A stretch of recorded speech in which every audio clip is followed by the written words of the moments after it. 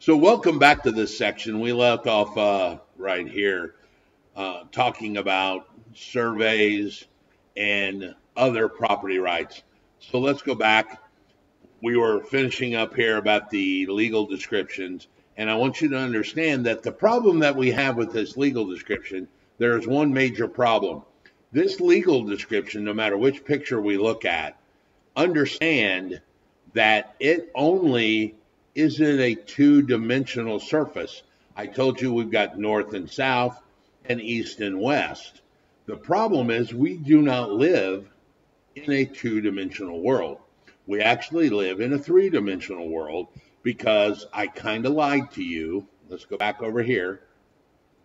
And I told you in this lot and block method that I had, I built this house on lot 2. Well, I actually didn't build the house on lot 2.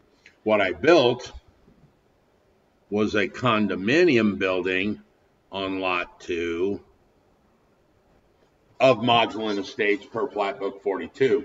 And there are actually air lots.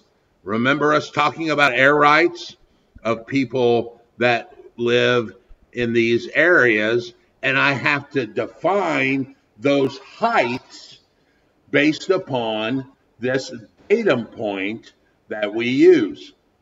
There is a zero line or a datum point right here. They call them datum. Whoop.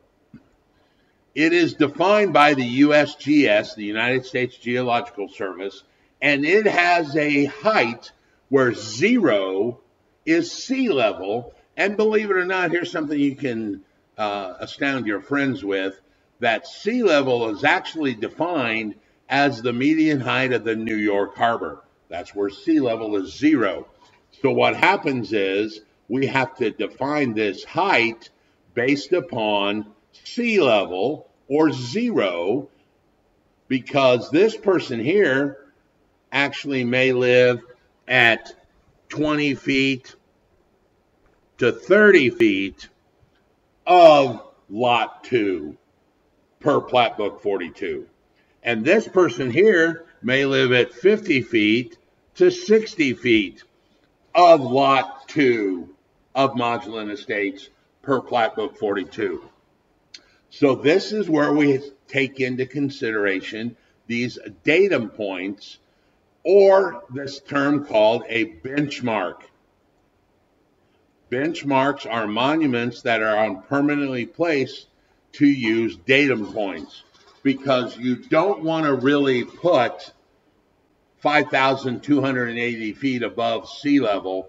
You want to be able to say, well, it's at 0, because Denver, even though it's 5,280 feet above sea level, you certainly don't want your air lot definition to go, well, you know, this person that lives here lives at 3,568 feet to 5,378 feet. That would make no sense, right? That would be confusing. If you said, well, that air lot is 3,758 feet to 3,768 feet above sea level. No, you won't want to do that. So what you would use is some benchmark that is 0 and say, well, it's 50 feet to 60 feet above the Mooresville benchmark, so that the Mooresville benchmark is now defined at some number. The way that I equated it is, I could tell you I'm 60 years old. That sounds very old. Trust me, okay? Or I could say, I'm 4 years older than my brother. That sounds a lot younger. Now you have to know what the benchmark is of my brother being 56 years old, and I'm 4 years older than that. That's what we're doing here. It's 50 to 60 feet of the Mooresville benchmark on lot 2 of Plat Book 42, where the Mooresville benchmark may be defined at 600 feet above sea level, you know, right around that Greenwood, Indiana kind of benchmark. Okay? So if you live in a basement, it could be negative, depending on below the benchmark, like in the basement of something. So there are definitely these areas here that allow for the measurement of monuments and benchmarks where they are normalized to make the footage look better. Now, the last section I want to talk about is some math section, just so that we can help you out a little bit. Here are 3 pieces of data that I think is important for you to memorize. It will help you on the exam, and it will help you in your career, all right? So the first thing we need to remember is a mile is 5,280 feet. I told you that 1 section is 1 square mile. And here's a new one. An acre is 43,560 feet. So what I want to do is a couple sample math problems to help us get this straight. These are questions that are on the exam, so let's look at it. I'm going to try and do it this way so it's a lot easier. Let's say a farmer has this farm and he wants to sell the farm. All right, there's his farm. He's got bluegrass. Let's make it green grass. And we know that the farm is 150 feet wide by 700 feet long. So my question to you is, what is the area in acres? In acres. So you guys remember what the area of a rectangle is, right? Base times height.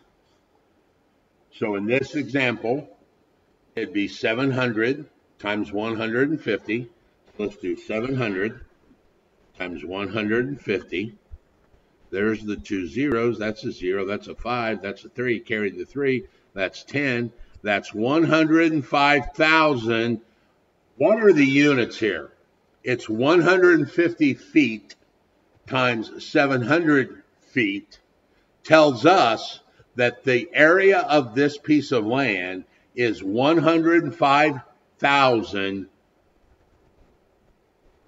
square feet. This logo right here is the architect's version of square feet. So it's 105,000 square feet. That's the area. But the question I asked you was how many acres? So what you actually have to do is now convert that into acres. So 105,000 divided by how many square feet in an acre? 43,560. And the answer to this is, the answer is 2.41 acres. That would be the amount of acres that are in this farmer's property. This is a real world example, all right? It is very common for someone to come to you and go, okay, here's my farm. It's 150 by 700, and my neighbor sold his for $100,000 an acre. I want to match his sales price. All right, so we got to figure the amount of square feet. We did that. We got to convert that to acres because he told you he sold it in 100,000 per acre. Well, there's 2.41 acres. You would then multiply that by $100,000 per acre, and you get a sale price, or a list price in his case, of $241,000 would be the list price that your farmer wants to sell the farm at. Okay? Let's do another one. A little more tricky. See if I can do this with this. I don't think I can do this.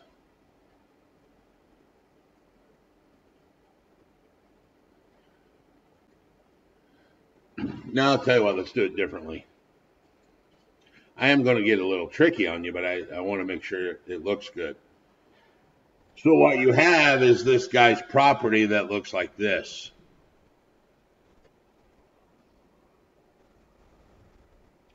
Where this is 250 feet, this one's 400 feet, and this side of his property is 600 feet long. It's an irregular shape. So the question I've got to you is, what's the area of this property? Make that a little more. So the first thing you have to understand, and I'm showing you this because this is a trick question on the exam, is understand what you have is actually two ways to look at this. You've got a rectangle here that is 400 feet by 200 feet. And then we have a triangle. And the area of a triangle, remember, look at this. This looks like a rectangle. The area of the rectangle is base times height, but it's only half of that. So the area of a triangle is 1/2 base times height. So the question I ask you is, what is the base length and what is the height? Well, we know the height because it's going to be the same as that over there. It's 250. And if this property is 400 on this side, then it's going to be 600 on this side. Well, there's 400 here. That's 400. How much would that be? That would be 200. So what you actually have is two areas to add together. So let's figure it out. The area of the rectangle is 400 times 250. There's your two zeros. That's a 0. That's a 20. That's an 8. That's a 10. Plus 1/2 of this one. So it's 250 times 200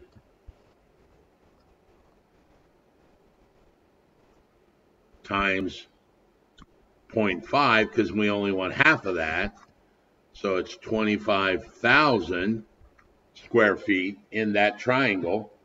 So the total area is that base, is that rectangle, plus the triangle portion, we said was 25,000.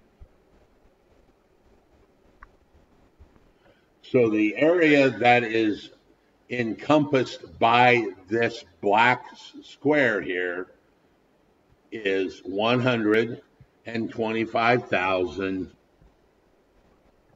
square feet. Or if this makes you feel better, that's square feet. That's a common.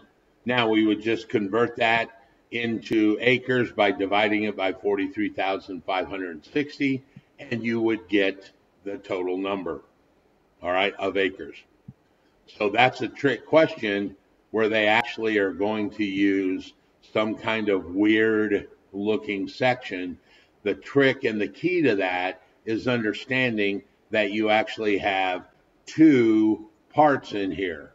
You've got this section and this section. All right. I want to thank you for stopping in on this chapter. We've got more to go. If you have questions, I want you to email me, Raymond@realuniversity.com. Until the next chapter, I'll talk to you later. Bye.